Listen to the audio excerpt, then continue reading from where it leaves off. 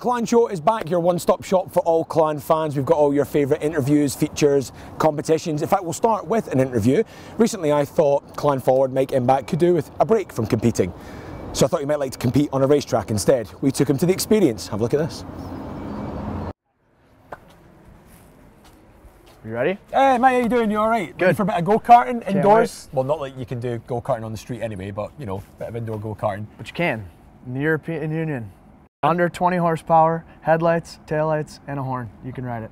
That's all you need. You can. Yeah. You know a lot about go-karting? A little bit. Okay, this should be interesting. Cheers to that, Mike. Let's do it. After you. Thanks, mate. Hi, I'm Mike Embach. I'm number 26 for your Braehead Clan. And I would describe my style of play as a small power forward. Agitating, I like to control the puck down low in the corners and be hard to play against. Jerry 4, Mike 1. Cancel this. How'd you get in again, Mike? Do you remember how to get in? Yep.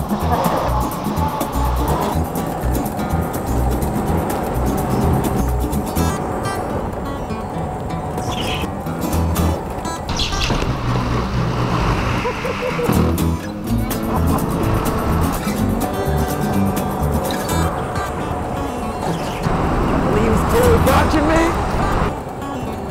Get away, mate!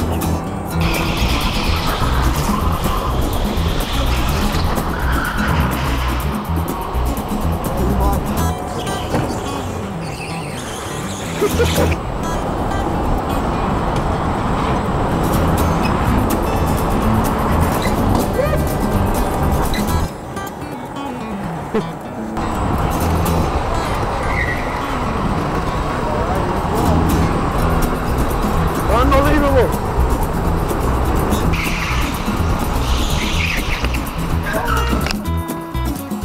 You okay? What a hit!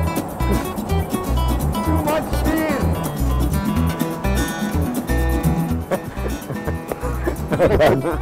You got me. I never got that bridge sorted at all. I never got that. You're dangerous though, man. Reckless. What? Two things I've learned. You're dangerous and I need to lose some weight. First, got Mike. Yeah. Okay, look how close it was though. Oh, look at that. Nothing in it. Wow. Kind of wish we'd gone for nicknames now. Yeah, no Kind of kidding. gone for hot stacks. Speedy murderer. That was awesome. I'll hang that one up at home on the fridge. You keep your one.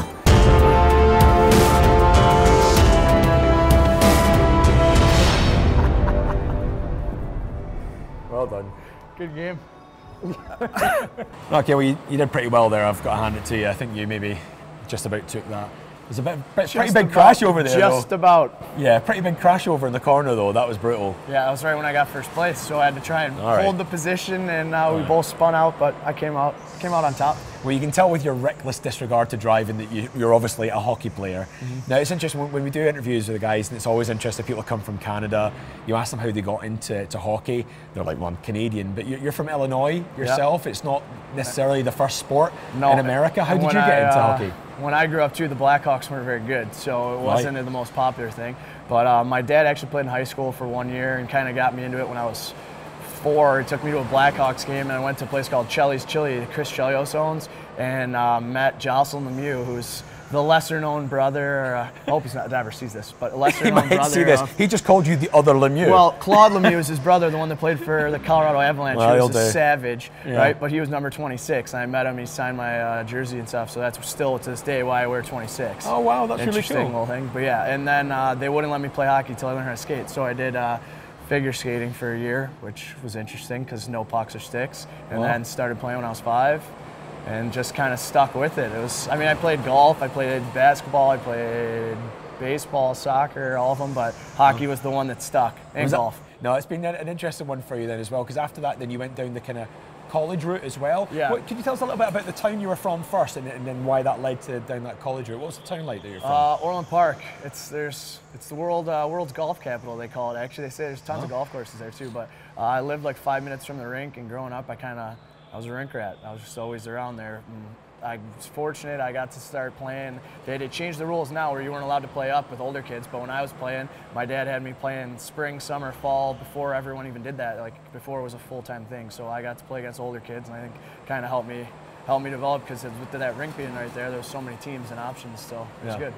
You know, when the team first came in, actually, I remember you came up to me pretty early doors and you were like going, I've seen some of the interviews you're in, I'm well up for doing these things. Yeah. I'm usually the organizer. I usually get stuff organized for the teams. It's great that you guys do here. Was that where you got it from, being in that kind of college environment, that system? Were you always the organizer? Is that where that came from? I don't know how. I kind of fell into the role, I guess you'd say. Like in the last 4 years when I've been in Fort Wayne, I was the fine fund master, so I was in charge of collecting all the money and doing all the fines and just kind of social captain, I guess you'd say, just because I was the guy to go out in into the city and just meet people and talk to things. So kind of just worked that way. Like, oh, hey, we get this guy tickets. They're gonna let us come in and hang out for the day or do go-karting, something cool like this. So you're like Morgan Freeman in the Shawshank Redemption. You're the guy that can get you things. Barter system.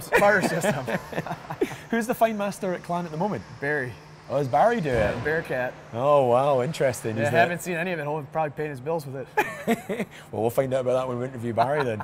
So then you go through that system and things go well as well, because you jumped straight from there into the AHL, didn't you? Yeah, I got my senior year. I led the nation NCAA in scoring and shorthanded goals. So that was my claim to fame. I got a plaque, a nice marble plaque out of that, and they kind of called me up. I went to Texas in the American League, one of the coolest experiences I've had. And so why was shorthanded goals like your thing then? What happened that year? Where you just, I don't know. I still love playing. On penalty kill, if you watch, you're a commentator, you're a spectator, you see guys get kind of lackadaisical on the power play.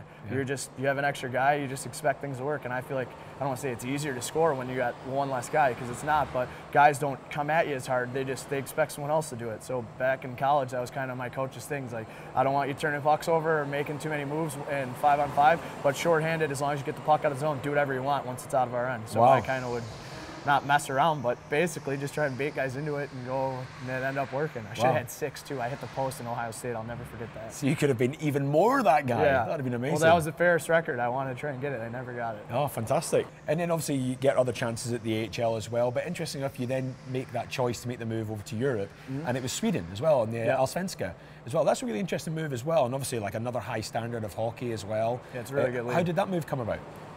Just after, I mean, I don't want to say like I proved what I thought I could, and I'd gotten my chance in the American League and never got to like become a full-time guy. There's so many draft picks, and scouts don't want to look like they made the mistakes, so they're going to give these guys every opportunity. So you really got to, being like an undrafted free agent coming into it, it's really hard to make it. Yeah. So at that point, I thought, okay, if my NHL chances seem slim, I might as well go experience the world and get paid to do it. It's the coolest job ever, the fact that you can go basically almost anywhere in the world and still be able to play or find a league somewhere. So. And how's your Swedish now? Tack som mycket, thank you very much. Other than that, there you not go, much. eh? Not Tack som mycket. Tack som mycket. We're all learning a bit of Swedish now as well. So, and then tell us a little bit about the Braehead Clan move, because you actually kind of, essentially, you said you were looking at the roster before you signed, and you recognised a couple of names on it as well. I didn't know how until Peaks and I were road roommates staying in the same hotel room. You recognised Peacock's name? Yeah, and when he was over in the States playing midget minor hockey when I was playing back home too in Chicago, and we ended up, I think he was in Florida, we played against each other. So I just kind of remembered the name and like, how do I know that? How do I know it? Until we put it together. Pretty cool. I suppose Peacock is a name, I guess, that would stand out, I guess, on a roster. Well, and like a British guy, because back then it's usually locals. They don't. I mean, we were very rare where I played the Chicago Chill. My coach, Anders Sorensen, he's now the, what do you want to call him? Skills development coach for the Blackhawks. And he was from Sweden. So that's kind of was part of it. With me going to Sweden, he had a lot of contacts and kind of helped me do that. But he brought 2 Swedish guys over. So those were like the only Euros I'd ever seen at that point playing in North America at that level. And then I just remembered like a British guy that kind of stuck out to me. And so what was interesting when you were first contacted about Braehead Clan then? What was the pitch that was sent to you, and who first got in contact? Well, Gareth actually Facebook friended me probably 7 years ago trying to get me to come over to Europe or whatever. I don't even know where it was now. I can't remember. So I'd already been friends with them, and I got my master's on, like I mentioned, so the league, like the draw for the school thing was kind of nice, but I knew I didn't really want to do that again. I've been there, done that. So just talking to them, I mean, the city's awesome, and I'd heard good things about, the big 5 in the league, whatever, Nottingham, Sheffield, Belfast, Cardiff, here. So that was a good draw for me. That's obviously at first I wanted my folks were trying to get a Champions League team and whatever, and I was talking to them, but then with what we were doing here and talking to Tripper, it seemed like a good idea. No, it's certainly starting to work out as well. It's starting to work out. We're going there. We're going in the right direction. So how's it been? Obviously, it's been a difficult start to the season, been out of the rink a lot as well. How do you see it going? But I mean, we had some great results as well early on as well against Manchester, some good performance against Milton Keynes as well. How do you feel like the vibe is in the room at the moment? Right now, it's going in the right direction. I mean, we've had a lot of conversations, a lot of video, and a lot of just trying to figure out what our identity is. And I think we're finally going in the right direction with what we want to do. Still trying to simplify it and get rid of some of the little things that staying strong mentally too. We can't let those lapses happen, but it's going good. Well, if it's anything like the way you drive go-karts, I'm sure you'll throw everything into it. Yeah, Thanks very much, Mike. Let's get out of here because we're dressed rather weirdly. Let's go. I might keep these on. Baklava? How do you Let's say keep it? these on. Baklava, yeah, no, baklava will do. Tack my cap, or whatever. Tax my cat. Tax my cat. Well, there you go. Quite a revealing interview there. We learned quite a lot. Mainly, never drive with Mike Embach. Far too dangerous. Right, okay, time for a little bit of hockey action now. Here is your Clan Show Goal of the Month. Kick him off Brooks, and it went wide. Once again, the Clan line one up with Tommy. Forward Bucks. Beautiful play! Wonderful sweeping move. Brendan Brooks with the finish. Another power play goal from the Clan. 35 seconds from the end of the first period. Brendan Brooks makes it 3-1. Beautiful play on the power play for the Braehead Clan. Wonderful movement, quick, down low, back just to the bottom of that right-hand circle. Beautiful one-timer, and there's the power. When the Weekmen had no chances, it flew past them there. Clan 3, Lightning 1. There you are, a fantastic power play goal there from BB Brendan Brooks here at Braehead Arena against the Milton Keynes Lightning. A fantastic game there. However, not everyone was able to take in that game. In fact, it came to my attention that one particular fan has been missing his hockey after recovering from some pretty serious surgery. So I sent round Barry McKenzie and Tyler Schofield with his season ticket to rewatch the game with them.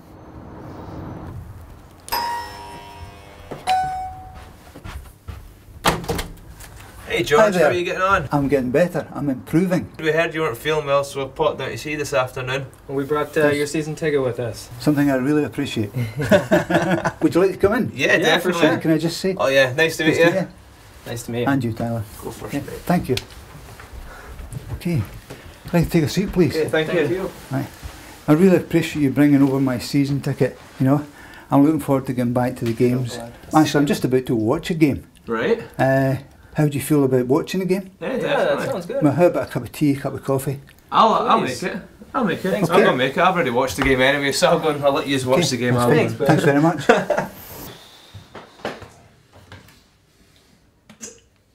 Perfect. Cups. So how you been feeling recently? I'm just back out of hospital again, and I've seen the surgeon. So I'm hoping that within the next 2 or 3 weeks, I'll be able to get back to Braehead. Oh, good. I'm really looking forward to that. Yeah, it'll be nice to have you there. Yeah.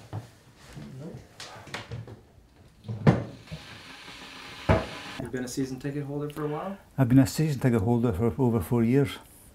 I enjoy coming to the games. I enjoy the atmosphere, and Braehead has a specific form of atmosphere. Yeah. It's really, really good. Yeah, no. And that's of good. course, and the fact that the Clan, generally speaking, are playing well. I know, you know? for sure. We're going to get back to that too. I'm most certain that you will. You know.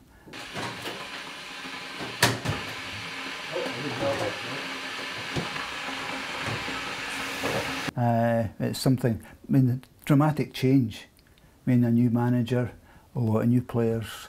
There's been a lot of change, and it takes some time just to get this to bond together in a way that will be beneficial not only for the club but for the people who support the Clan, because they do expect a lot. Yeah, and we definitely appreciate our loyal fans like yourself, and it's been tough, but like I said, I feel like we're gonna get back on track here, and we're looking forward to getting you back in that rink.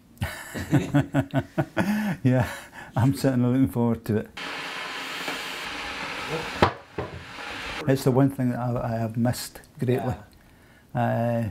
I mean, although I've been listening to the webcast, Not quite the same as being in the rink, but it's good. It's good to have. it's an acceptable substitute. Yeah. You know, because at least you have a part of the atmosphere. Yeah. But and when you have the likes of the commentators who can get quite involved in the game, that in fact does happen to lend to the general atmosphere Yeah. of particularly of enjoying the game, although you can't actually see it. Yeah.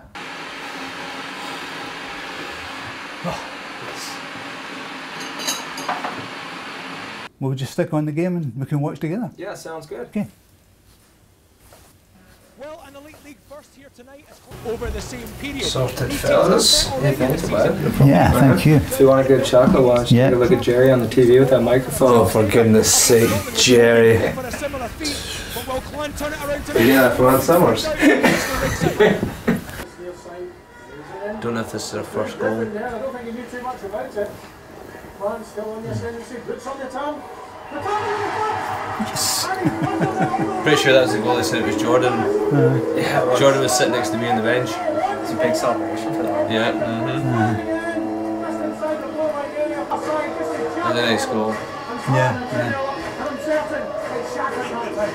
You know, I've watched the games made on webcasts. Yeah. You know, and I've always had the opinion about netminders about goalies. Yeah, right. And the way I see it, Ryan Knight is a very good keeper. He is a very good goal, yeah. You know, I mean, we see him every day at practice and he's very, very good. yeah. Just don't think we've been really helping him that much this year. No. Well, it's a no-win position, isn't it? Of course it is, yeah. Yeah. It's an easy blame. Oh, yeah. Sometimes as well, when you've got a really good goalie behind you, you kind of take it for granted sometimes. Yeah, And yeah. it's a tough spot. Especially where you've got a really good goalie, Yeah. and your defence has got to be strong as well. Yeah, of course you do, yeah. Now, how do you feel about actually going back, a forward like yourself, going back to actually help in defence? You probably do. I like it. Yeah, I like it. Yeah. Especially I myself and Woody kill a lot of penalties, so it's quite a defensive role. Yeah. So I actually quite like it. Yeah. Because obviously it makes you then react as a team. Of course it does. It tends to blend it together. That's the thing. Sometimes with myself and Woody, we don't get really recognition because we don't score goals, but we do different things to help the biggest teams. part as anything else. Yeah. You can't have one without the other. Yeah. Here's the fight. Here's Doty's fight. Nickerson started fighting him and Doty didn't even have his glove off. He's just catching his breath. Yeah.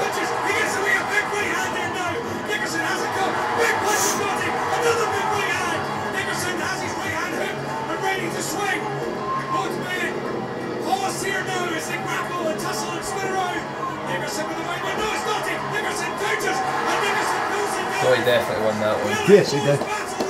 Tough boy. Yeah. Bad celebration, but a tough kid. It's the one thing I'll really be glad to get back. Oh, I bet, yeah. I've missed it tremendously. Just the atmosphere, innit? Well, it's the atmosphere, it's the game. Yeah. That's a brilliant goal. That was a really good goal by them. That was a brilliant goal. Gonna have to give them that, don't we? You don't like to, but Yeah. Yeah. you go by yourself to the games? Yes. Is there a bunch of people you know that sit Oh, around you? yes. Yeah. You're a section ender for sure, aren't you? Oh no. No? No. I'm in Platinum Club. All right, okay. That was unlucky. That was unlucky. That was unlucky.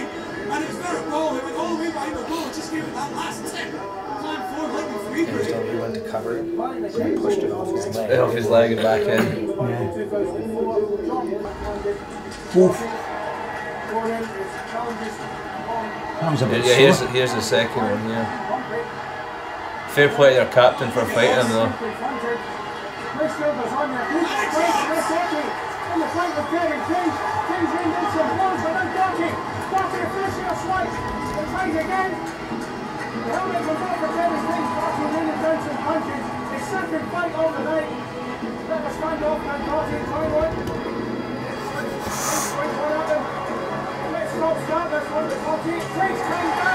You could maybe do well in a boxing ring. Oh, I know. Fair play to him. I wouldn't have fought Doty. To us the past 2 times, and It's something I've always wondered. See, like the 5 games. Yes. How special are these to you as a player? Is that a different game, or is it just another game? Oh, it's a different game. the boys who have been like the British boys were here like last year or the year before. Like we try and get into them forts like as soon as they come, like fight. Right. How do you do? And Yeah. that's Because it's just- big for the support from Oh the yeah. clan support. Oh yeah. It's a it's a very significant game. Yeah, definitely. So what exactly did you have done? I had a triple bypass and a replacement of the aortic valve in my heart. Holy moly. You know, so it was quite a quite a significant operation. I got 4 stitches. I was feeling sorry for myself. Well, I've got to say Suck it up. it's the recovery time. Oh, yeah. I mean, at the moment I go to the rehab clinic Right. where we are doing aerobics All right. and circuit training. Very nice. We did circuit training too. A lot more intense than what I'm doing. You know. I'll trade you.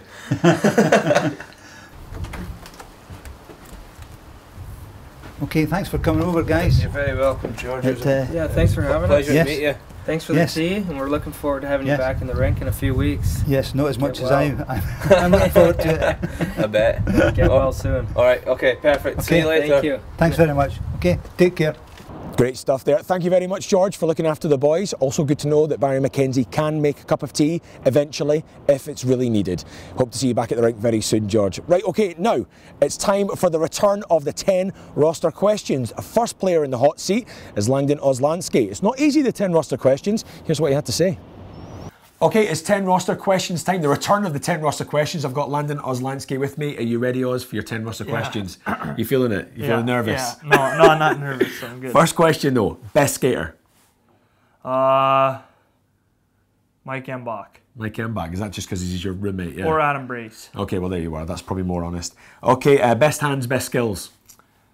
Tyler Shattuck. He's got the skills, has he? Yeah, he's got great mitts. Oh, there you go. Okay, toughest guy. Tough one here. Doty. You're going for Doughty. Fair enough. Smartest player. Who's the smartest guy in the team? Smartest player. Yeah. You can take. It can be hockey smarts, or it can be just genuine smarts. Who do you think? Bill Nye. Oh, Bill Nye, the goalie guy. Mike Embach. Yeah, Mike Embach. No, yeah. Yeah? Bill Nye, the science guy. Yeah, he's got the smarts, has he? Oh, He's yeah. the schooling kid, is he? He's Yeah. done all his schooling Yeah. already. Okay, who's the best chirper? The best chirper is probably. Has anyone got that little bit of extra sting in their chirp from the bench? Cameron Burt. Cameron Burt, yeah. Yeah. Is he noisy on the ice, or is he from the bench kind of guy as well? Yeah. Just all the time. Just give it to everyone. That can make sense. Okay, most influential on the roster. Who do you think's most influential? Craig Sescon. Yeah, why is that? Because he's just an animal. You like the strong, silent animal types, do you? Silent animal. We're learning a lot about you here, man. Okay, worst music taste. Barry. Barry, what kind of music's he into? What does he like? Opera. Really? Yeah. I thought he likes a lot of country stuff now. I thought he's been influenced by a lot of the opera. guys. Yeah. And he tries to sing it too. It's Wow, hilarious. Yeah. Big Bad Barry, the opera singer. Oh my goodness, we're learning loads here. Okay, funniest guy on the roster. Could be Barry too. Doubling down on Barry McKenzie here. Wow. He's hilarious. You're a big opera singer. I can see how that would be a good character. That is sounding good. Okay, and finally, our last, and this is the difficult question. Okay, question number 10. You're a citizen in a little Wild West town. Yeah. Who would you have as your sheriff, and who would you expect to be the villain riding into town? The sheriff. The sheriff would probably be The sheriff of Oztown. Who would it be? Sescon. Sescon. I'm saying something And here. the villain would be Brendan Brooks. Brendan Brooks. Brendan just coming in with like the stubble and the black Yeah, hat. yeah. I can see that happening. Yeah. Right, well done, Oz. You survived your 10 roster absolutely. questions. Thank you. Thank you very Appreciate much. it. Sheriff, Sescon and dastardly villain Brendan Brooks. Yeah, I can genuinely see them dressing up as that. Great stuff. Which brings us up nicely, of course, to our fans' pictures and videos section. It was Halloween just last week, so I think you can imagine there may be a certain theme to the pictures in this section. Let's have a look. Let's roll the gallery.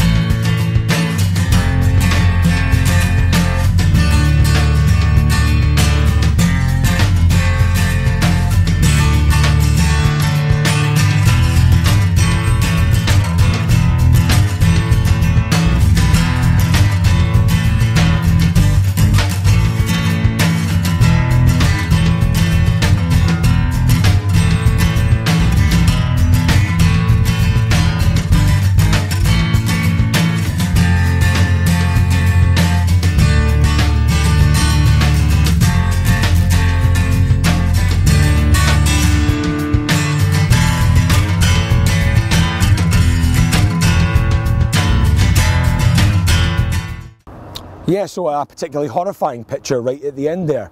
A lot of speculation as to what I was actually holding in that photograph, I guess.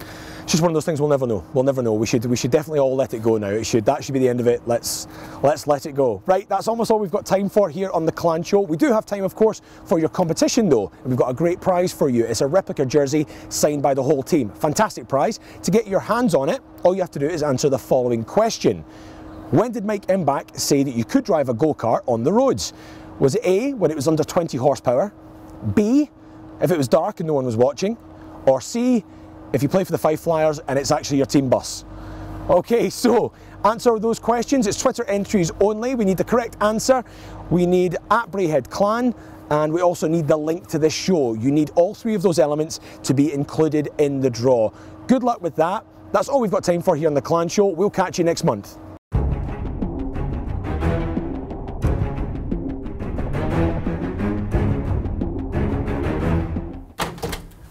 Hey George, Hi there. how are you getting on? Not too badly. I heard you weren't Improving. feeling well, so I've Yeah. come to see you tonight. That's excellent. Cut. What's not tonight? Sorry. It's not tonight. Cut.